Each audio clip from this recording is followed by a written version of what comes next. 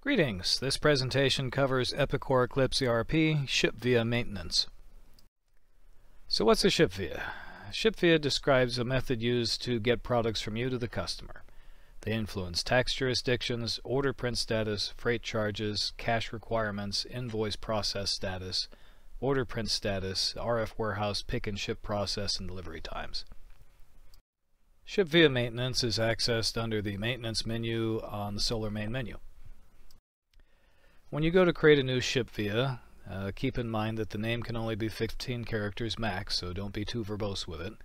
And as with everything else, try and use a consistent naming convention to make things easier to search for. Default status. This is the status when you create the sales order entry, what it's going to default to when you select this particular ship via. The common default statuses are going to be A for ship when available, B for bid, C for call when complete, D for direct ship, H for ship when complete, S for ship when specified, P for pick up now, counter order. The more uncommon ones that you're going to see, but they're available, are I for invoice, L for call when available, M for ship item complete, R for reserve inventory, T for ship ticket, W for call when specified, X for canceled. These statuses, as I said before, are defaults. They can be overridden and changed when you're in the sales order, and in some cases these uncommon ones are only uncommon as ship vias. They are statuses that may be fairly common in sales orders themselves. The ignore cash required field does exactly what you expect it to. It's used to override the customer COD only setting when you use this particular ship via. Process status. This controls what bucket the money is going to go into while the sales order is in process. The I, which is the most common one, the dollar value of the shipment, is added to the AR when shipped. The T would be the dollar value shipment is added to unbilled AR until received by the customer, and then you manually change it to I to move it over. Print status controls the invoice print control. The common settings are Q for send to invoice preview queue, and P for include in detailed invoice preview report. The more uncommon ones are going to be N for no print, B for batch print, M for flag to place on manifest. And once again, the uncommon ones, it's not that they're uncommon in sales orders, it's they're uncommon to set in ship via. Pick priority. This is kind of handy, and probably even more so if you happen to be running an RF warehouse. In our system, all of our ship vias are blank, when the blank is the highest pick priority. This, of course, is for expediting orders, so that which has the highest pick priority would be routed to be picked and shipped first. Since mine are all blank, they're all equal, so it's a useful option, but unfortunately not used by us. Branch demand override. This is used to transfer demand calculations to a different branch. I don't know under what conditions you would want to use this.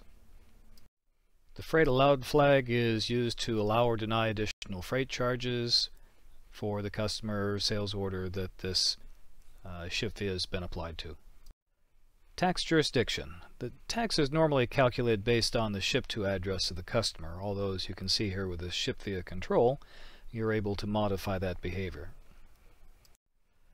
Advanced delivery settings. This is used to define specific days and or times you may want this delivery shipped using the ship via. For more details, see the advanced delivery scheduling in the Eclipse manual.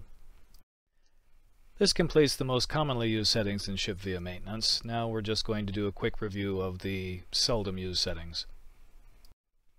The Freight tab. This is used to automatically assign freight and handling charges, either as a hard dollar value or a percentage of the total invoice. The Surcharge tab. This is used to automatically assign a surcharge as a dollar value or a percentage of the total invoice.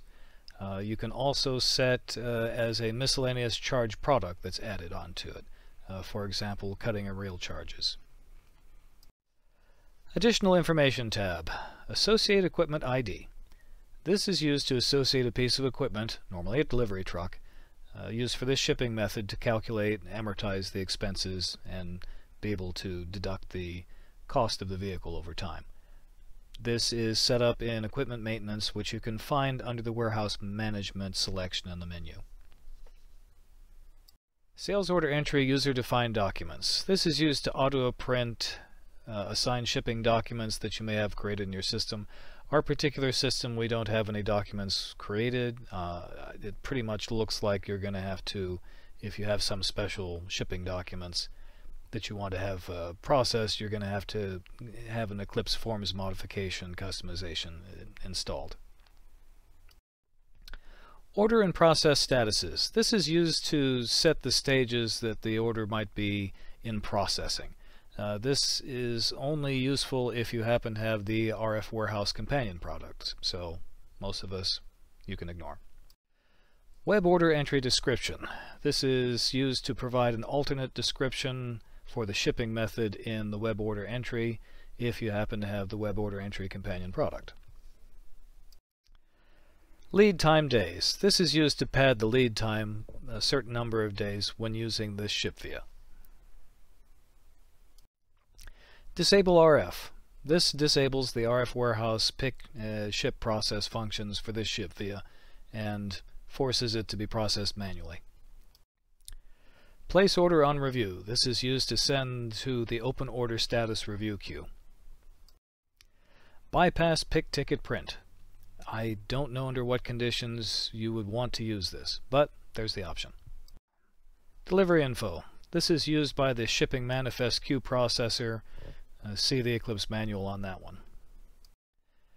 Credit card information. This is used for credit card pre-authorizations to make sure that there's enough credit to cover the potential freight charges incurred. Now we will quickly review some common ship via variations. Here are the settings for a bid ship via. I'm not showing the additional tabs because they're all set at the defaults. Here's the ship via for doing a will call order that's pulled and put in the will call area. Here's a ship via for best method, which is just a generic type of find the best method for getting it to the customer.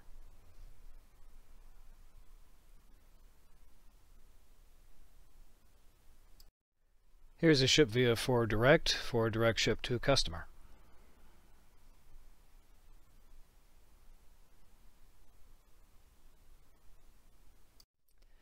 Here's the ship via that is used for the direct through stock process, and this is used for the direct to customer that's diverted and stored at the distributor warehouse.